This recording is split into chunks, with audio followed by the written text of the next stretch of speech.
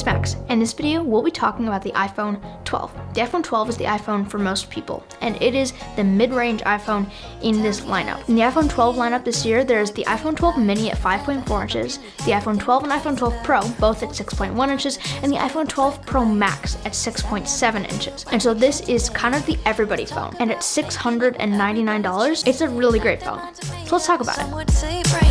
Pay attention to the chaos, 'cause it's too simple to get lost. Tell me what does it mean? Alright, so there are a ton of new changes on these iPhones this year, but the biggest change is this new flat design, and these edges around the corners are literally completely flat, and it really gives like a very boxy vibe. It just feels like you're holding a really nicely made, pretty premium piece of glass and aluminum, and so it's a great design, and I really like this design. Some people have said that it kind of digs into your hands a bit. I haven't really noticed that at all, which is maybe me just being lucky, but I really haven't noticed it at all, and so I've really liked this design, and it feels really great and very grippy and everything. So it's a pretty cool design, and I'm really hoping that they stick with it for as long as they can stick with it, because it's a super great design and it makes the phone feel really good in your hand.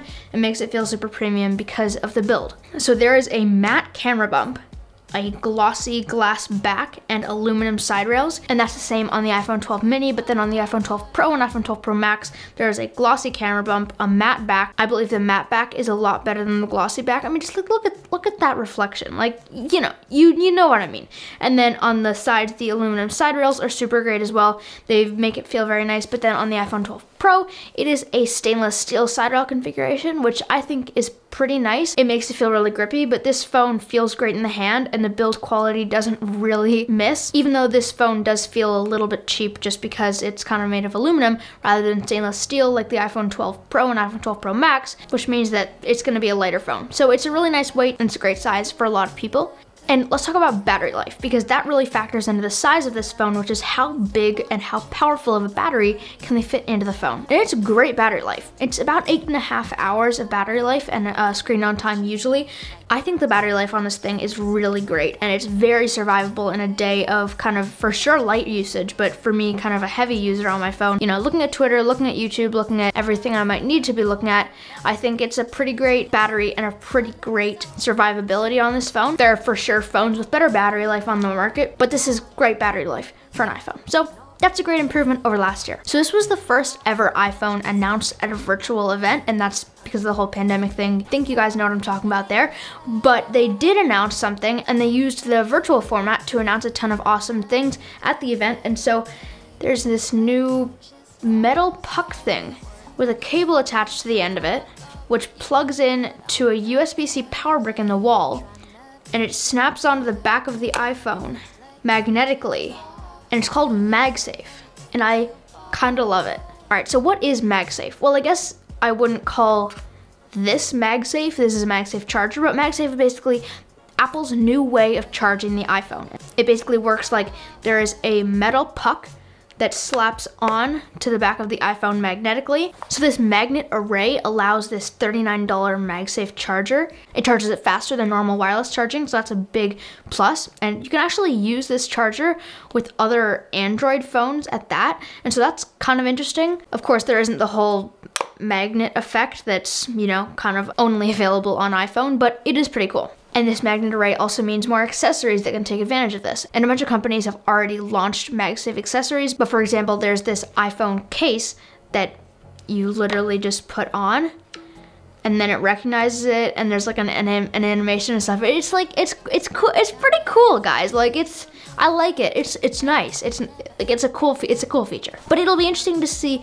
in the future what other people decide to do with MagSafe, and I'll be interested to see the evolution of MagSafe over the years as Apple announces more phones and more devices, and maybe even Q3 MacBook Pros with MagSafe charging.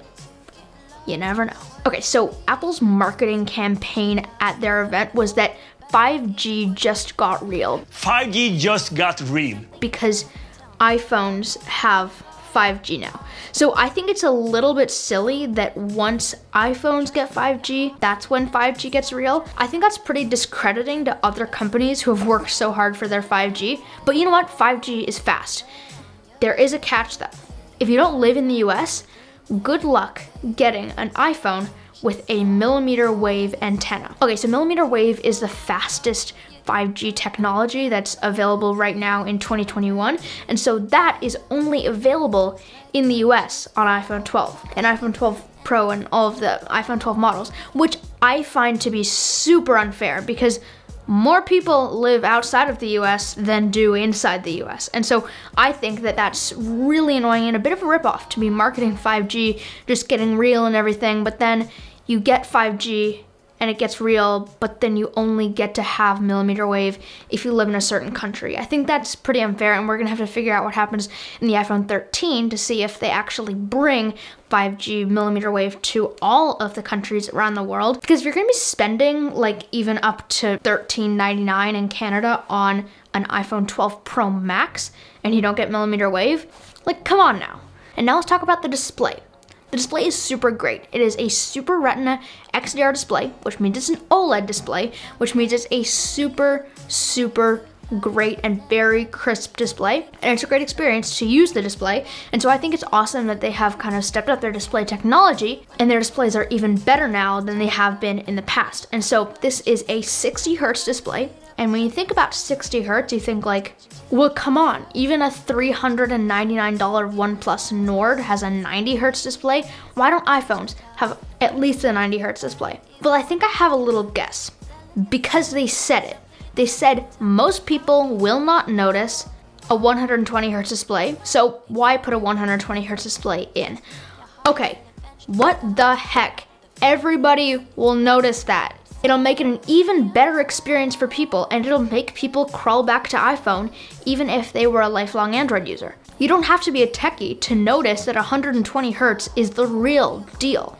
Apple optimizes the iOS experience for iPhones, and so, if you don't have 120 Hertz, it's not the end of the world.